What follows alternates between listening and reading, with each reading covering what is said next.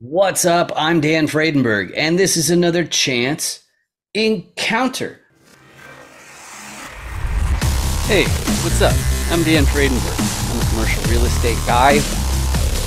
I'm from the internet.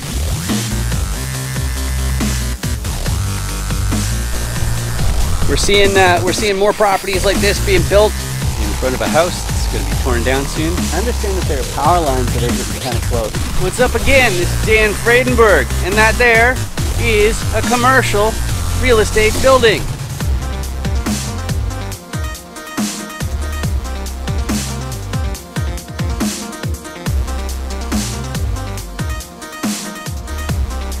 I'm joined today with Brian. How you doing today, Brian?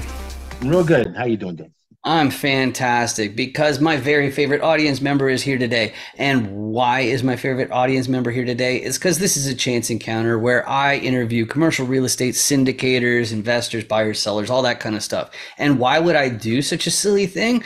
Well, part of it is because most of the deals that are out there, they're private deals, they're off-market deals. And the only way that people are legally allowed to share them with you is if you have a prior substantive relationship that's documented for the SEC and all that kind of stuff. So I got to make sure I meet everybody, and then I have a nice record to show that I checked them out, found out their level of sophistication, appetite for risk, core competencies, and that sort of thing. So the exciting thing for you is because of the dandoesdeals.com commercial competency cube, you will learn how to effectively communicate on the subject of commercial real estate deals, and you'll also know how my guest fits in. But before we get too excited about that, Brian, do you want to say a couple things to introduce yourself?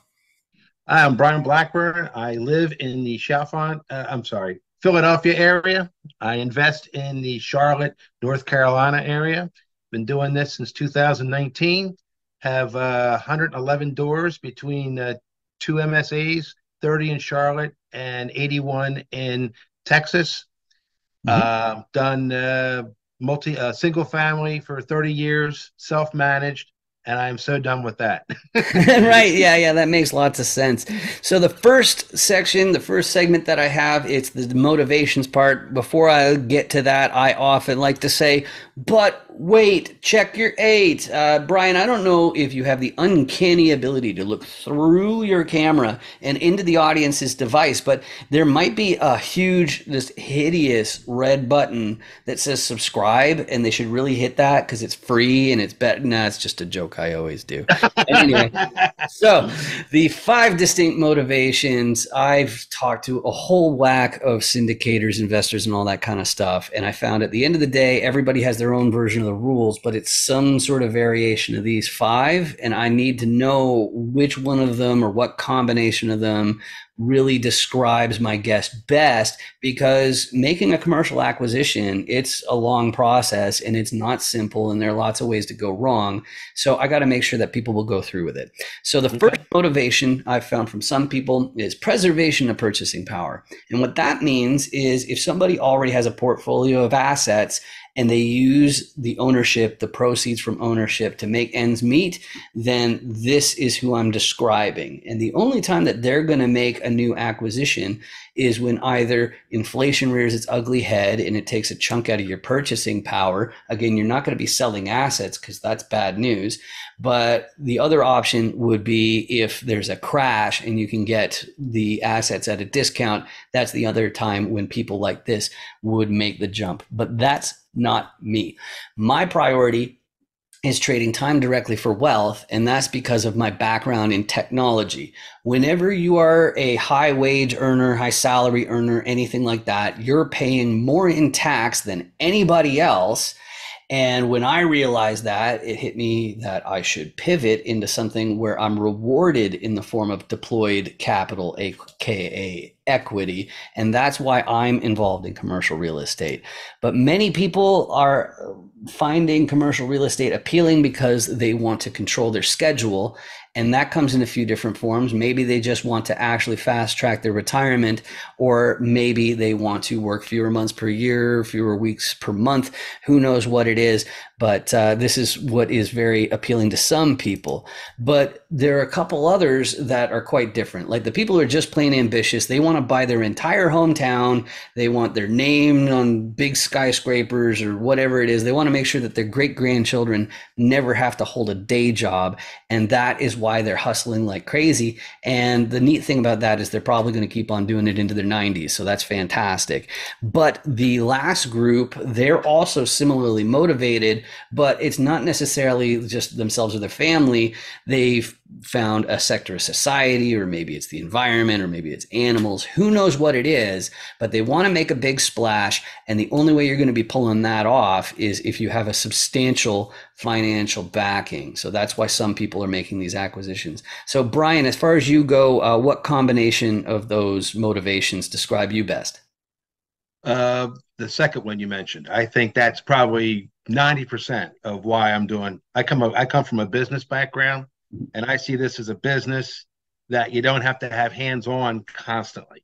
Right, right. Exactly, exactly. I love that. That's fantastic. So my next question, though, it has to do with tolerance for risk. And sometimes we have newbies on this show, and maybe they've just heard that there's money in commercial real estate, but there's also a lot of risk involved. It's not that simple. It's simple enough that there's a ton of competition. So the thing I need to make sure before people dive in head first is that they have some sort of respect for the risks involved. And I do that with this fill in the blank question. There are many popular investment asset classes, but I think blank is too risky. What's too risky for you, Brian? It can be real estate or otherwise. Me personally, I think industrial is way too risky. I come from the industrial background. I've seen what people do when they rent properties, and it's not something I choose. I think it's way too risky. Yeah, that's really interesting. I've heard that before, where people want to stay away from industrial because the players have such deep pockets and such great underwriting that they know if somebody is, basically giving themselves a bad deal. So there's some predatory actions in there. Is that where you're coming from, or you want to say a word or two about it?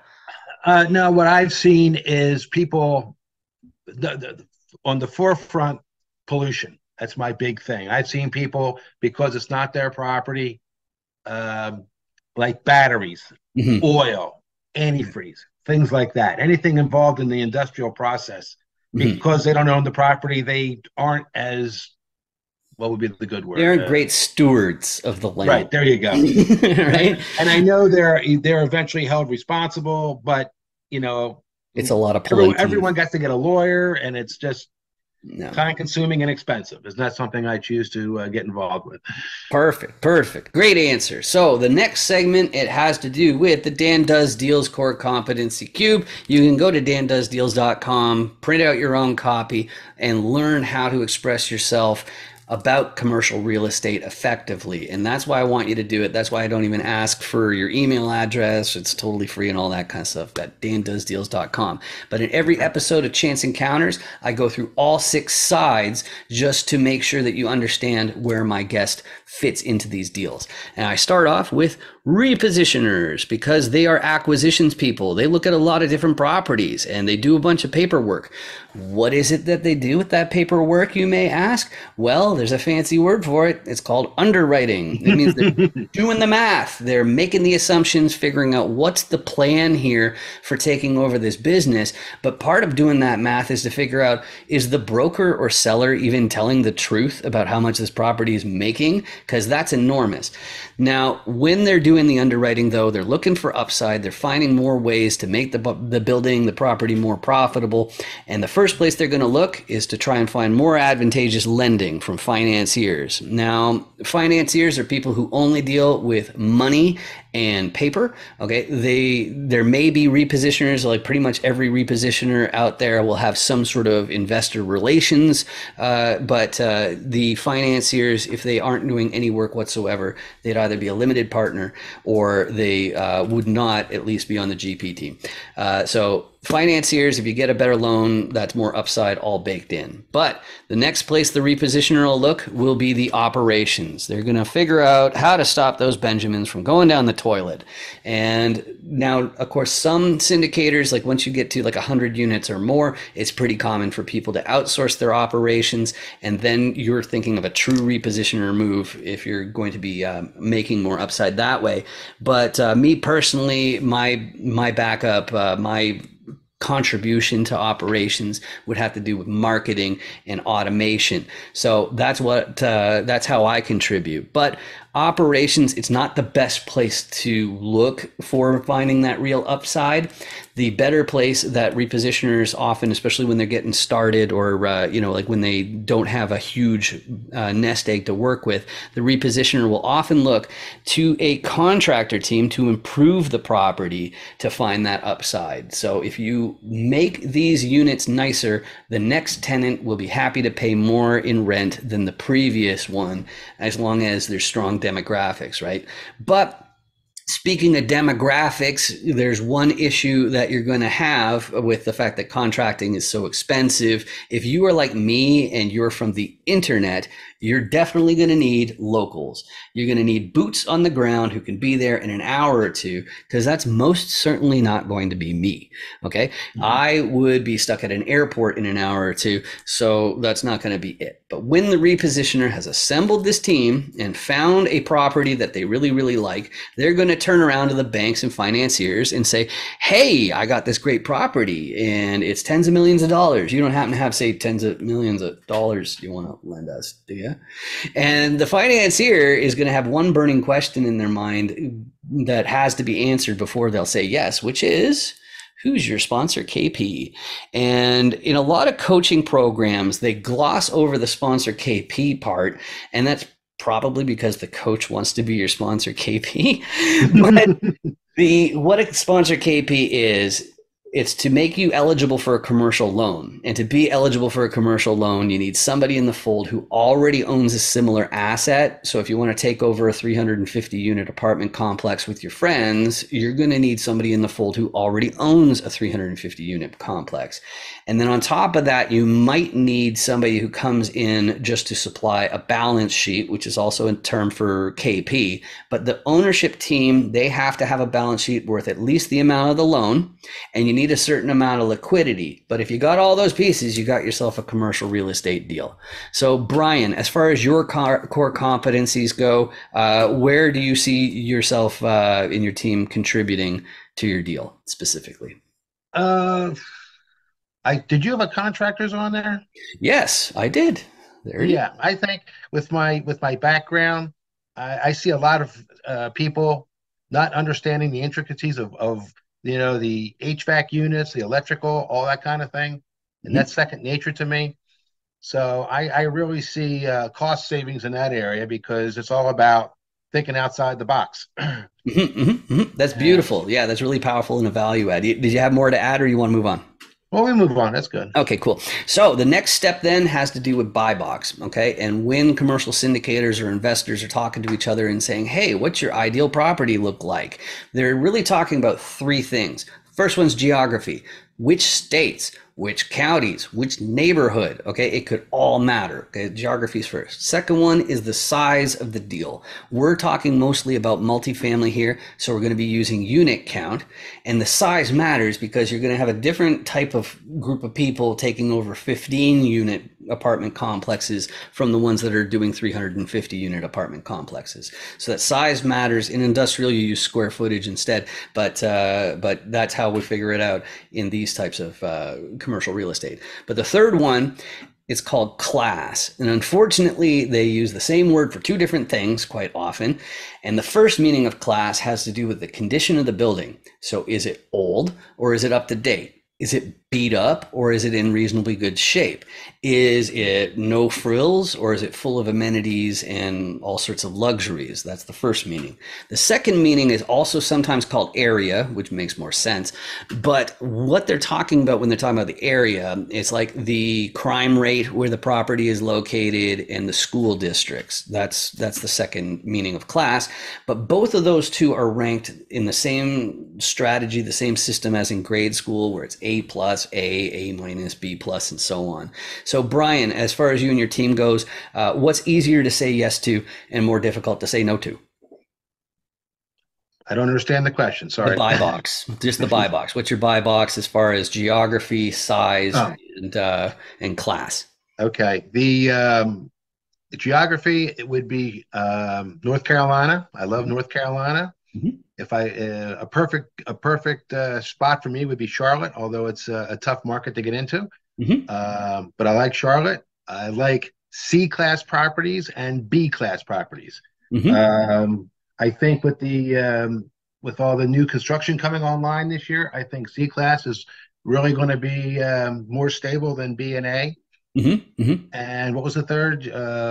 Yeah, yeah, it was just the area. So you covered it in your class anyway. So yeah, Okay, yeah, yeah, exactly. Beautiful, I mean, especially because you're doing value add. So it makes lots of sense to get like a C class property in a B area, so the upgrade will be able to support it. So that's correct. Yep. excellent. Excellent, excellent. So then the next part has to do with who you are disproportionately well suited to help. We've got these different sides of the die, 6 different roles. Nobody is going to be all 6 sides for any meaningful amount of time, especially if it's, like a real commercial deal with a lot of units, right? But even though that's the case, we all love giving referrals, building new teams, being super duper helpful. It's actually quite weird because it made me super suspicious at first, to be totally honest. But at the same time, because of our own unique skill sets, we are disproportionately well suited to help some people more than others. Me personally, it's always the sponsor KPs, just because they've got the foundations for a guy with heavy duty marketing, social media, automation skills, and stuff like that, like me. So those are the ones who I'm most eager to talk to. Brian, I don't know if you have any 506B raises going on right now. If you do, you're not supposed to entice investors. So make sure you don't have any candies or pastries or something that you show on the camera, because that's very enticing, right? But you can still say beginners. It sounds to me like you'd be well suited to meet a lot of repositioners to really amplify your contractor side. And you can still say beginners or whatever, but just don't entice any investors if you got a B deal. So Yeah, no, who no, do I you hear want to you. help? I'd like to help beginners, like you said. Mhm. Um, Cut me off guard here. Yeah, it happens. It happens. Yeah. And Yeah. I did mention the repositioners. So the more repositioners you have in North Carolina, I'm sure that would be really Oh yeah. beneficial for you. Yep. Yep. Get more deal flow to really amplify your contractor skills. Does that about cover it? Or you just, well, I guess you could No. also say just, everybody reach out. I think those two covered. They're really good. Beautiful, beautiful. And then as far as how to get a hold of you, and see, for me personally, I got a distinct last name, so it should be there on your screen right there. I'm easy to find. LinkedIn is the social media platform where I spend the most time, and that's the best way to reach me. This QR code here, if you scan it with your phone, that'll bring you to the FAQs page of 506 BME, where I offer to be your chief compliance officer starting at $497 per year. So it's a really, really great deal to get that part buttoned up for your SEC compliance. But Brian, if people want to reach out to you, is it a social media platform or website, phone? How should people reach out? The best way would be through LinkedIn. It's Brian Blackburn on LinkedIn. I think it's the best way to get a hold of me. Beautiful. Just you reach out and do a PM, and it's all good. All right, excellent. That's really, really exciting. And so then the last thing, it's actually not for you, Brian, it's for you in the audience, which is if you have been watching this episode and you're like, I don't know what's wrong with my eyeballs. It's like fire and like laser beams, like migraines. It's probably because of that really terrible red button that says subscribe, and you really should hit it. It's free, which is amazing. It makes all those awful it makes all that stuff stop. And most importantly, for me anyway, it means that YouTube might start paying for these videos instead of me, which would be totally amazing. And all it means is that my videos may show up in your list of suggestions. You can completely ignore those suggestions, because I just appreciate the fact that you spent this time with me. Just like Brian, I appreciate you spending the time with me. It's been No, great thank getting to you. know you. I appreciate it very much. Thank you. Awesome. Make sure you 506B me. Any syndicators, make sure you 506B me. Hi. Oh, hey, yeah, here's my code. You got your QR code scanner? Okay, yeah, oh yeah, just hold it right in the square there. Okay, cool. And now you hit open in browser. Okay. Okay. Are you already logged into 506BME? Yes. Yeah, okay, cool. Yeah, so there's my video. So now I'm already on your watch list. So when you get back to your hotel, you can find out what my core competencies are and my level of sophistication. Sound good? Yeah. I love your hat. Real estate's a scam. That's really funny. Yeah. Nice meeting you. You too. 506BME, everybody.